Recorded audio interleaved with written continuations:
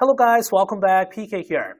So in this video, I'm working on the proof of Gaussian integral using polar coordinates, so stay tuned. Okay, here's the question. The question is, show that integral from negative infinity to infinity e to the power of negative x squared dx is square root of pi. We'll be using polar coordinates and also double integral to show this. So first of all, let me call this integral as the I, right? So say I is integral from negative infinity to infinity e to the power of negative x squared and dx. Let me work on I squared using another variable, the y2. So I squared is going to be then integral of negative infinity to infinity e to the power of negative x squared dx. That times integral from negative infinity to infinity. Let's use another variable y. So e to the power of negative y squared and dy. Okay, then let's combine these two as double integral. So this is the same as an integral from negative infinity to infinity, also integral from negative infinity to infinity of e to the power of negative x squared minus y squared dx dy. So that has to be the same as now e to the power of negative parentheses x squared plus y squared and dx dy. And of course, this has to be on the plane of R2. Then we'll be using this polar coordinate conversion by calling your x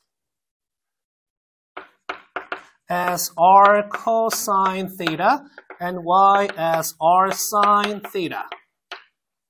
And of course, your r has to be Jacobian determinant. So that we can say x squared is then r squared cosine squared theta, and your y squared is going to be r squared sine squared theta. So that we can add your x squared and y squared up. So if you're adding them, then it has to be pulling this r squared out, make your parentheses, we have sine squared theta plus cosine squared theta, which is equal to 1. So that is why x squared plus y squared is only this r squared. So using this, we can rewrite this I squared as now integral negative infinity to infinity, also negative infinity to infinity, of now e to the power of, say, negative r squared, still of dx and dy.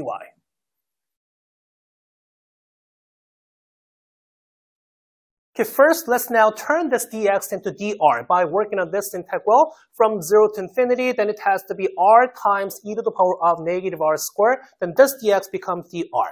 Then after, we were working on this dy into d theta by working on this integral from 0 to 2 pi. So the first step, okay, let's turn this dx into dr. So we should have still negative infinity to infinity, and this integral should be from 0 to infinity. Then we should have r times e to the power of negative r squared. This dx becomes dr, and then we still have dy.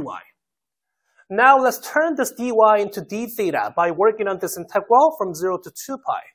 So that is then the same as integral from 0 to 2 pi, and integral from 0 to infinity, and r times e to the power of negative r squared, dr, and d theta. Okay, then we can easily rewrite this as integral from 0 to 2 pi of d theta. Okay, that times integral from 0 to infinity, r times e to the power of negative r squared, dr. Okay, then let me call this now then k. So let me introduce this k, and then calling this k as now then the r squared. Okay, calling this k as r squared, then we can say your dk over now 2r. Okay, dk over 2r is then going to be equal to now then the dr. So still using this, we can rewrite this I squared part as now. So this integral has to be just a 2 pi. So 2 pi times integral from 0 to infinity, still r times now e to the power of the negative k. And then your dr was dk over 2r. some cancellation. So first of all, we can cancel this r, and at the same time, we can cancel this 2, 2. So that is why now what we have is pi times integral from 0 to infinity. Then we have e to the power of negative k, and then we have just the dk. Okay, so if you work this out, then it has to be the same as pi times antiderivative of e to the power of negative k is negative e to the power of negative k. So negative e to the power of negative k, and then that is from 0 to infinity. Okay, so working this out, then it has to be the same as pi times parentheses negative e to the power of negative infinity minus e to the power of 0. Okay, the negative e to the power of negative infinity, this is equal to 0. And negative plus e to the power of 0 is equal to 1. So this is the same as then pi times now 0 plus 1, which is equal to just the pi.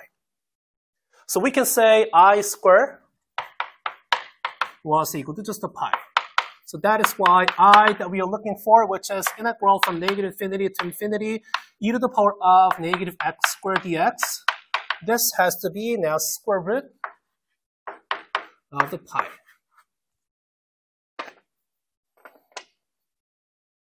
Okay, so this was the proof of the Gaussian integral using polar coordinates. So I'll be back with more videos, more questions like this sometime soon.